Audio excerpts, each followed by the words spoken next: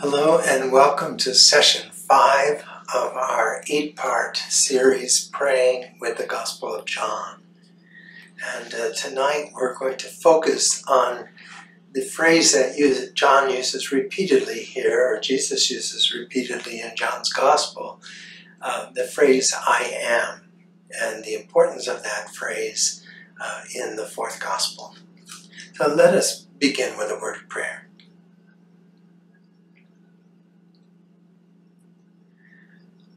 Almighty God, whom truly to know is everlasting life, grant us so perfectly to know your Son, Jesus Christ, to be the way, the truth, and the life, that we may steadfastly follow his steps in the way that leads to eternal life.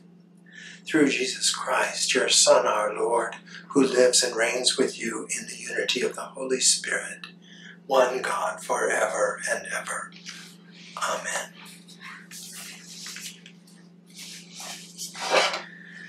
We began our series in session 1 looking at the prologue of John's Gospel. And in the prologue, John uncovers the mystery of who Jesus is and why he has come to live on the earth. We learn that Jesus is the Word, and the Word has existed from the beginning with God, and the Word was God. And through the Word, God created all things, and so the Word is the source of all creation. Nothing came into being except for the Word's initiative. Then we read in verse 14 of the prologue, the Word was made flesh and dwelt among us. It took on human form in the person of Jesus, showing forth God's glory, full of grace and truth, the gospel writer tells us. And we learn that because Jesus is from above, because he has had this existence with the Father, in the spiritual realm, and now has come to earth, he is especially equipped to help those of us who live below on the earth and who don't always see things clearly. He is uniquely positioned to reveal God to us. So John says, no one has ever seen God. It is God, the only Son, who is close to the Father's heart, who has made him known. So Jesus comes into the world to reveal to us a God who is a God of love. And he is sent into the world so that those who believe in him may find eternal life. Now, throughout the Gospel, we also said we see Jesus' oneness with the Father. He makes it clear that he has not come into the world to do his own will, but to do the will of the one who sent him. And he says that his words are not his own, they're the words that the Father gives him. He acts on behalf of the Father, and he says he can do nothing apart from the Father. He abides in the Father, and the Father abides in him. And he goes so far to say, the Father and I are one. So we see a Jesus who is in close and intimate communion with the Father. He abides in the Father abides in him, and this intimate connection and communion is sustained by his prayer life and by the words and the deeds that he gives, which come from the Father. He's simply manifesting the Father's love in the world through his words and actions. So the Father and I are one. There's an intimate union and connection with Jesus and his Father. And Jesus invites us to be in this same connection, intimate connection with him. And that everything that we should do or say would flow out of this intimate union that we have with him. He says, abide in me and I will abide in you. And he says, apart from me, you can do nothing. Everything that we do then will flow from our connection with him. And so this is an important theme in John, and an important image, which is very important to understanding John's purpose. It's also important to understanding the opposition which Jesus faces. Not everyone receives his word or believes in him, and some are opposed to him. And one of the reasons they're opposed to him is that his identification of himself with God and with God's purposes alarms the Pharisees and the scribes, who accuse him of blasphemy, of making himself equal to God. So all of this talk about the Father and I are one, and his union with the Father sets him up for these charges from his opponents that he is committing blasphemy by equating himself with God.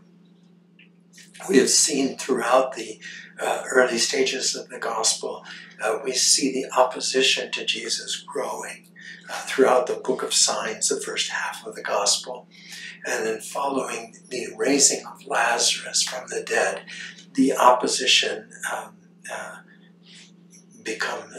tips to a new place where they are seeking the death of Jesus. So they charge him with blasphemy, with making himself equal to God. And one of the trigger points that causes this charge of blasphemy is Jesus' frequent use of the phrase, I am.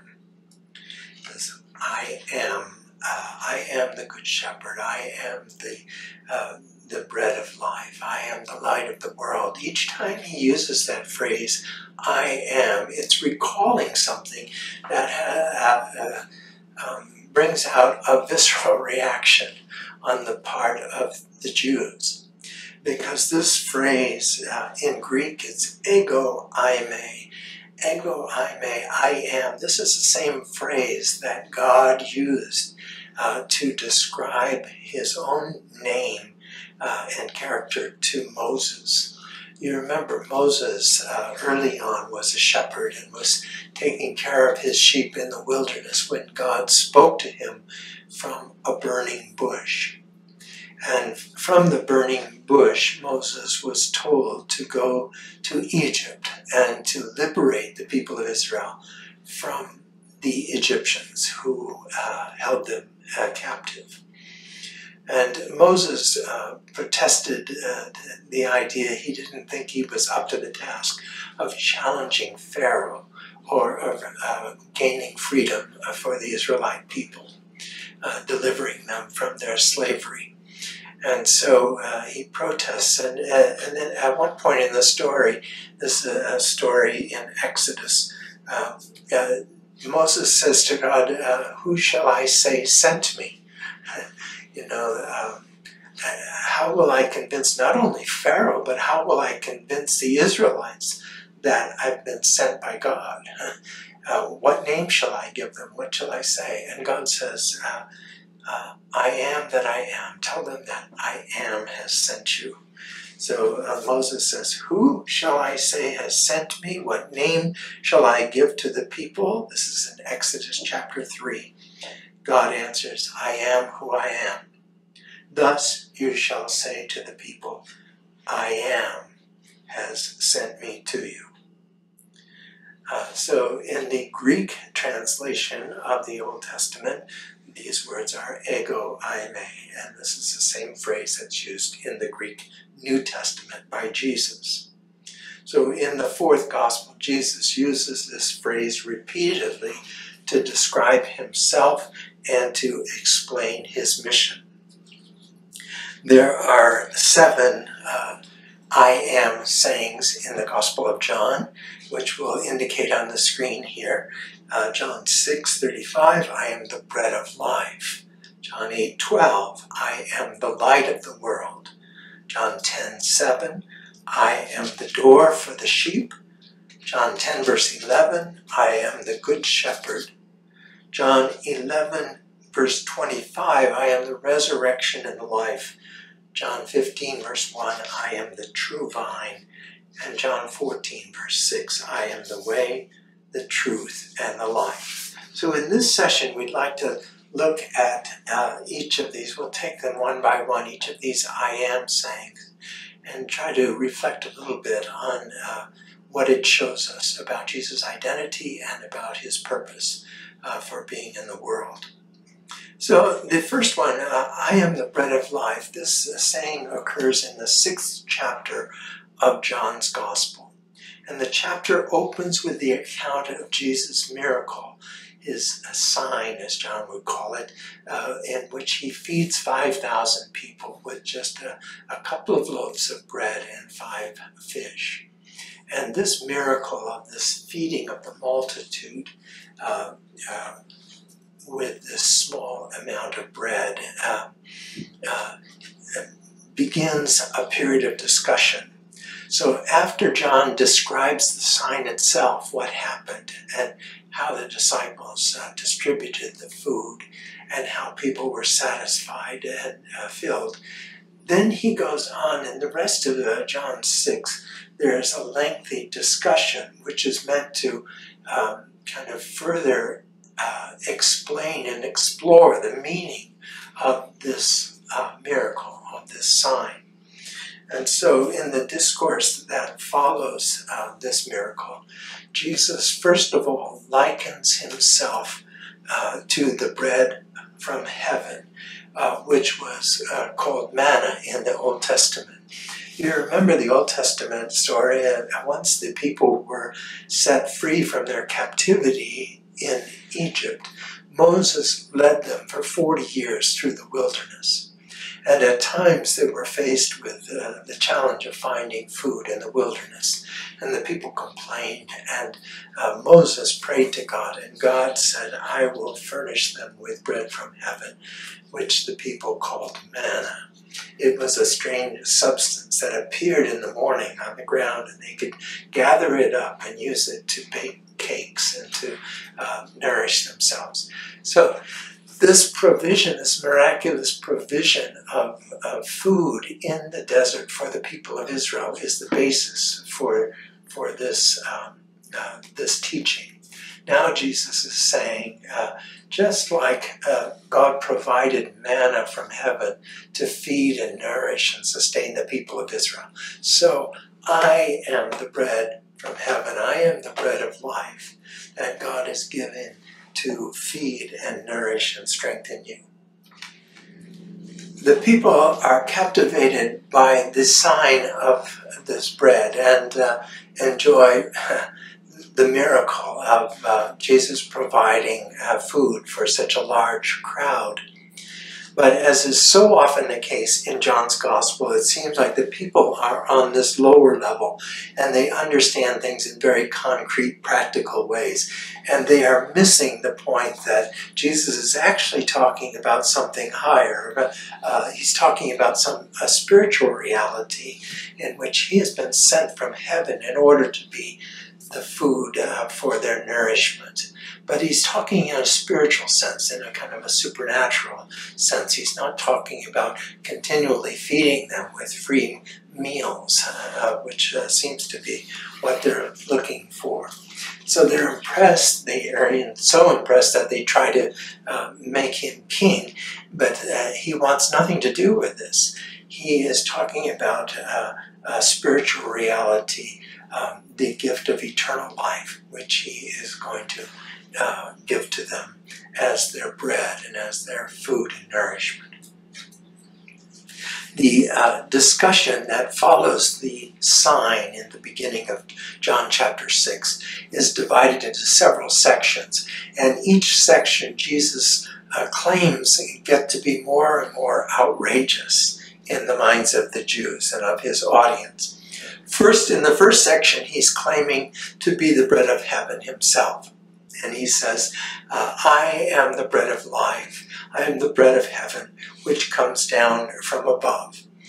And he recalls the mystery of the manna in the wilderness, how God sustained the people in their wanderings in the wilderness with this flaky substance that would appear on the ground in the morning. People could gather it up and make it into cakes and eat it. So people experienced this bread coming from heaven, as it were, which fed them day after day after day.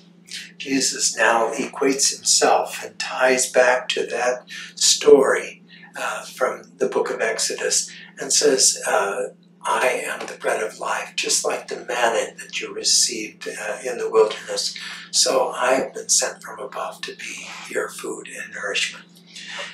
Then he goes on to say that this bread is the source of a new life, and that unless they eat this bread and drink this cup, they do not have life in them. And this all begins to get incomprehensible for his Jewish audience when he starts to talk about this bread as his body and the wine as his blood, and says that they must eat his flesh and drink his blood in order to receive this heavenly life. We see more and more of the Jews in the audience turning away from him and leaving him. This becomes a hard saying, and not many can accept it. What scholars will say is going on here is John, of course, is using Eucharistic imagery. By this time, the Johannine community would be regularly celebrating Eucharist together. Eucharist would be their primary act of worship together. And so the breaking of the bread and the sharing of the wine in the Lord's Supper or the communion or the Eucharist was the central part of their worship. And so they are familiar, John's readers are familiar with this. They participate in this feast every week and understand its symbolism. But in the story, people are turned away by this and don't understand what he means by saying they must eat his flesh.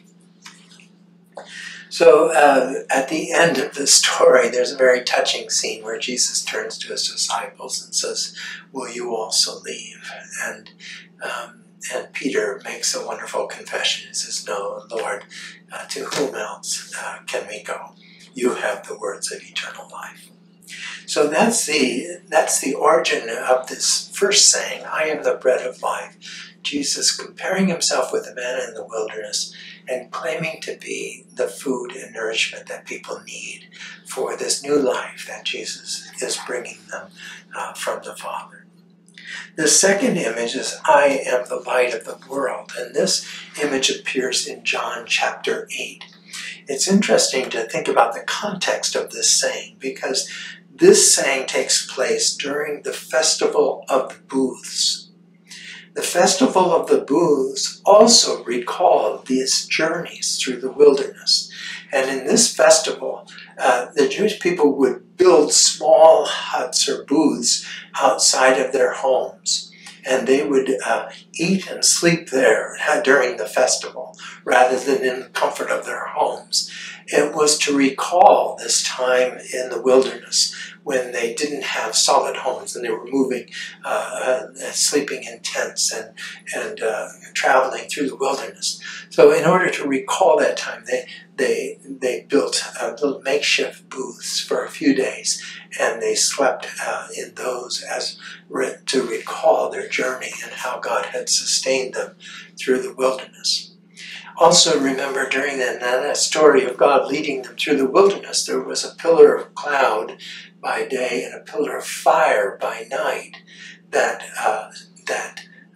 accompanied the people in their journeys, and in which God was present. God's glory was present in those clouds that were leading them, and in that light that was leading them. So part of the festival of the booths that they celebrated, not only were the makeshift booths put up. But there was also a festival in which these huge candelabras would be filled with wood and set aflame. And so there were these huge fires that were illuminating the whole city.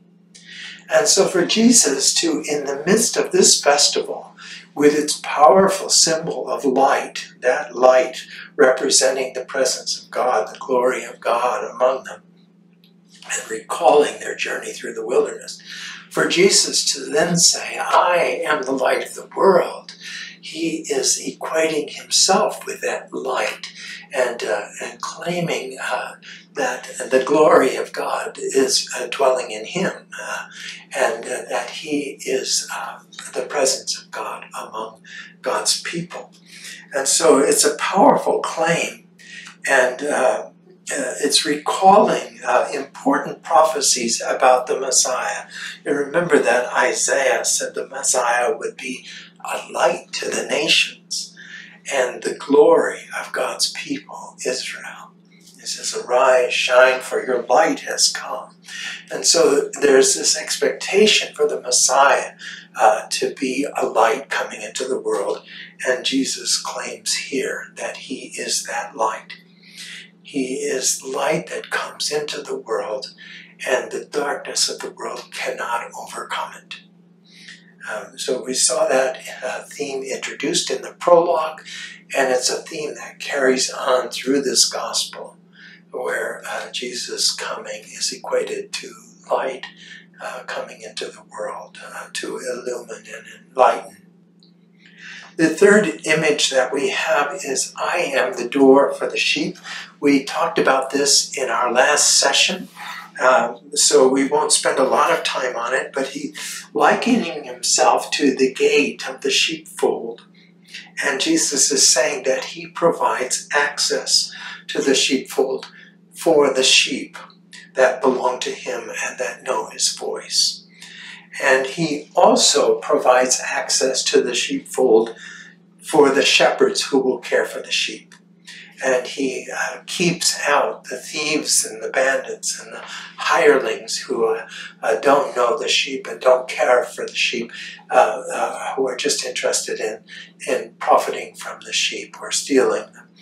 And so as the gate, he not only swings open to welcome the sheep, but he also swings open to welcome the good shepherds who will take care of the sheep and to keep out those false shepherds. Of course, these images are meant to contrast his own shepherding with the shepherding of the Pharisees, which is seen as false and ineffective leadership. Then in the fourth, we had the symbol of I am the Good Shepherd in John chapter 10 as well. And here we spent time on this image last week as well, so we'll just refresh your memory that Jesus compares himself as the Good Shepherd with people who are thieves and bandits and who climb into the sheepfold by another way in order to steal. He says he is the Good Shepherd. He is not only the Good Shepherd who enters by the gate, is recognized by the gatekeeper, and is welcomed by the sheep who recognize his voice. But he's not only known to the sheep, and they know him, he knows them, he calls them all by name, they respond to his voice, there's this intimate connection between him and the sheep. But he is also the one who lays down his life for the sheep. The hireling runs away at the first sign of danger.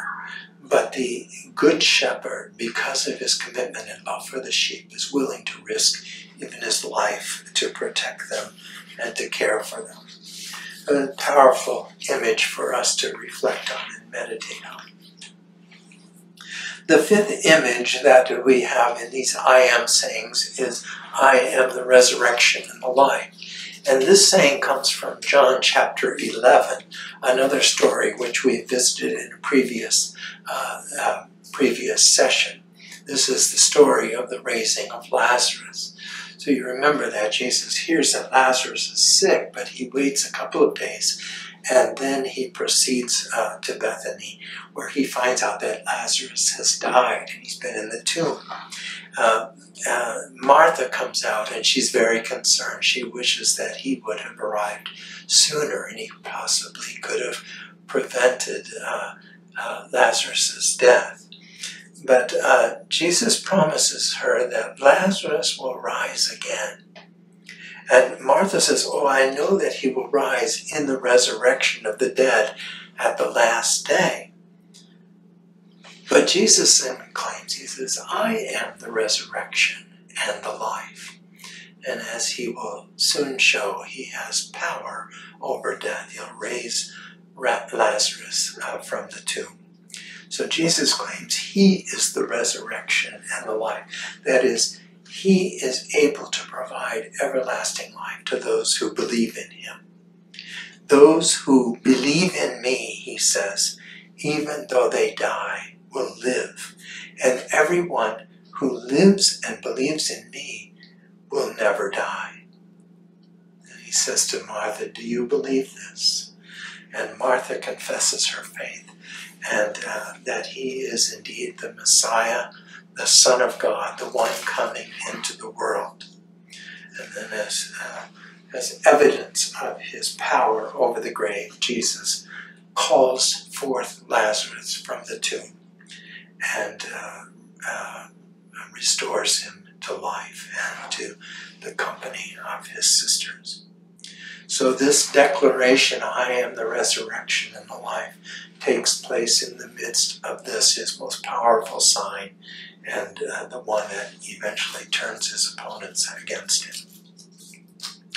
The sixth sign is found later in John chapter 15 among Jesus' final discourse with his disciples, in which he draws on the image of a vine and its branches.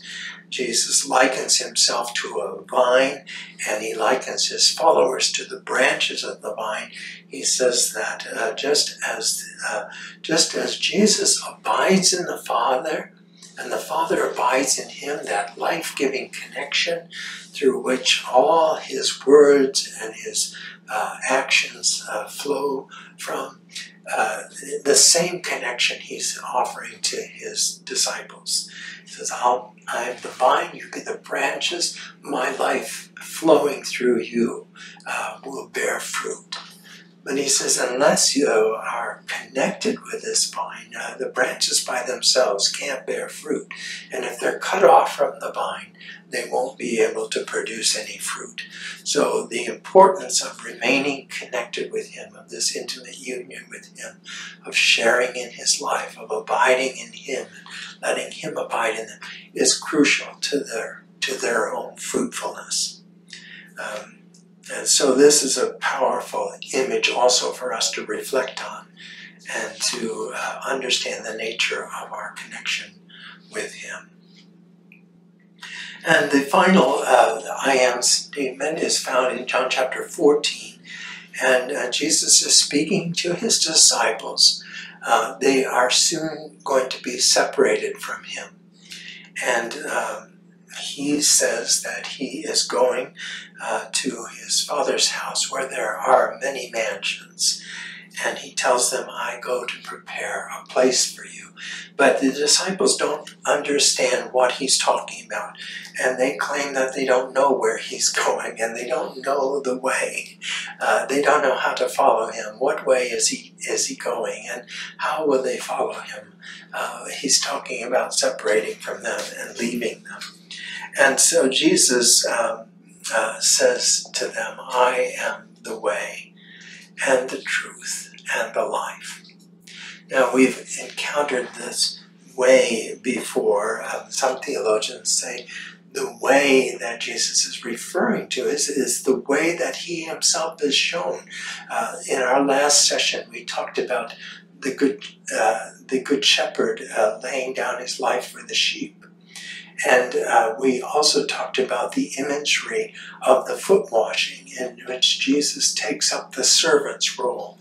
And so the image of the shepherd who lays down his life, who gives up his life in order to produce life, like the seed falling in the ground in order to bear fruit. This seems to be the way that Jesus follows, not only his way of laying down his life in order that it may be fruitful, but the way that he's commanding to his followers, is saying, you too are being encouraged to lay down your lives for others. And through this loving service, you will find your lives being increasingly fruitful. And so the way of Jesus is this way of dying in order to rise, of emptying in order to be fruitful. He also claims to be the truth and the light. We've seen some references already to the light, beginning in the prologue. Jesus says he is the life that's coming into the world that is like a light. But what does he mean when he says he's the truth? The Greek word for truth, aletheia, has a double meaning. And it means, first of all, truth as distinguished from falsehood. So something that's true as opposed to something that's false. But there's a second meaning in which the truth is something that is real and genuine as opposed to something that is unreal or counterfeit. And so Jesus, in saying that he is the truth, is not only talking about he's true and what he says is true as opposed to being false, but he's also talking about being genuine and being real as opposed to being unreal or counterfeit. For John, the truth is something more than just intellectual. It's not just a matter of believing something to be true, but it's also something that has moral implications. So it's not something simply to know, but it's also something to do. For John, the truth can be acted out. It can be done. So it's not just something in the intellect that's known or assented to, but it's something that is done, performed. So John says things like this, John 3:21.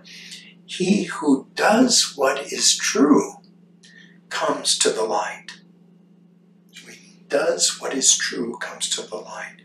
And in 1 John 1, verse 6, we read, if we say that we have fellowship with him and walk in darkness, we lie and do not have the truth. So truth is not just intellectual truth, but truth is also a thing that enables us to live a good life, a moral life, and an upright life. Truth and goodness are very closely associated.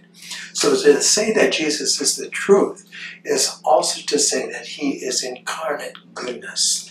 He is real and authentic, and he is the perfect pattern of life as it should be lived. And then finally we have Jesus saying, I am the way, the truth, and the life. He is the originator of life, as we saw in the prologue of the gospel. All things came into being through him, and without him nothing was created. So he is the giver of life, the part of the creative process that brought life into being. But he is also the giver of eternal life. He's the giver of life, and he's the recreator of life. And when Jesus offers us eternal life, he's offering us something more than just an existence that continues forever. It's something more than just, you'll never die again, you will continue to exist. The eternal life that Jesus is bringing us is nothing less than the life of God. And so there's a sense that to those who believe and who open their hearts to it, this life of God will come in to their hearts and take possession of them already, right now. They don't have to wait for death or for an afterlife, to receive this gift of eternal life. But the eternal life that Jesus is bringing is something that, for John at least, begins in the moment, begins right now. And we can begin to enjoy this life. This is why Jesus says in John 10, verse 10, I have come to bring life and to bring abundant life. He means it to be a life that's lived right now. It is the life of God. So these images, all of these sayings, which share the Greek phrase ego eimi, I am, all of these phrases are fruitful places for our prayer. And we can use each one of them to reflect on what does this show us about Jesus? What does this tell us about his character, about who he is, his identity, and about what he does, what his mission is. And I think also it's important to think these I am saying can be a key to us to open our understanding and perhaps broaden our understanding of what the salvation is that Jesus is offering to us and bringing into the world. God so loved the world that he gave his only Son so that we might have eternal life. And what is this life like? These images can show us something of what God wants to give us and how God wants to save us. Jesus says, I came into the world not to condemn the world, but that the world could be saved. So how do these images speak to salvation? Now, many of us grew up with an understanding of salvation as being related to the forgiveness of sins. We said we asked forgiveness for our sins, God assured us of forgiveness, and we have been saved because we trusted in Jesus for our salvation. And we mean it primarily in terms of having been sinful people and worthy of the penalty of sin, but now having been forgiven and restored to life by Jesus' sacrifice for us on the cross. But this is only one part of salvation, and these images, I think, can open us up to other understandings of salvation that are just as important. For example, if we say, I am the bread of life, let's take that saying, we can imagine that this is a word of hope for people who are hungry. Who are hungry for meaning or hungry for affection or belonging, hungry for love. Whatever the hunger is that we're experiencing in this life, Jesus is saying, I am the bread of life. I want to come and fill that hunger, satisfy that hunger. And so it may not just be a matter of someone is in need of forgiveness of sins, but someone who is hungering for something real, something meaningful, and Jesus coming and saying, I am the bread that will nourish you and satisfy this hunger. Likewise, the light of the world may be a promise that's meaningful to people who are trapped in darkness and may be trapped, for example, in the darkness of addiction or of some terrible illness or malady. They feel trapped and caught in this place and unable to escape it. And Jesus says, I'm the light that penetrates the darkness, that the darkness can't overcome. So no matter what kind of darkness is enclosed you in your life, I can break through that and offer you light and life. I am the door for the sheep. May be an invitation for those who feel unworthy, wonder if they're good enough to gain entrance to the sheepfold. And Jesus is saying, I'm the gate, and I swing wide to welcome those. So just as you listen to my voice and respond, he is more than happy to welcome them. Or he says, I am the good shepherd. And there may be those who feel a need to be loved, fed, led, protected, to need that kind of care and to feel that they are being watched over and cared for. Or they may be lost sheep that somehow have lost their way, maybe through sin, but not necessarily. Maybe they've just lost their way in life and need a shepherd who cares enough about them to go out and look for them and to bring them safely home. I am the resurrection and the life may be a word of encouragement for those who perhaps feel like they are dead even though they're alive. Their lives are empty or meaningless or shallow, and they are looking for life, true life, abundant life. And Jesus says, I am that life and will offer you that life. I am the true vine can be a word of hope for those of us who feel our own weakness and realize that we need the strength of God joining with our strength in order to become one strength. The branch needs to be connected to the vine, and we feel our need for this. We feel our weakness, our inadequacy in ourselves, and this image of being attached to the vine and drawing our life and our power from the vine is a helpful image for us. And the way and the truth and the life for those who have lost their way, or for those who know that their lives aren't authentic and true, or for those who desperately need or want a new start in life. So I invite you to explore these images this week, to dwell on them, to meditate on them, to think about what they're offering to us and how they're speaking to us of the many ways in which God can come to be our salvation. Jesus is claiming these titles for himself, I am, and each one of them are fruitful images for our prayer and reflection.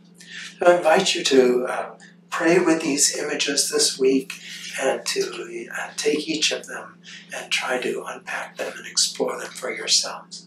Next week we'll be picking up the story where we left off at the end of the Last Supper, and we're looking at the final days of Jesus, his arrest, and leading into his crucifixion. God bless you. Thank you for joining us in this course, and we look forward to being with you in the next session.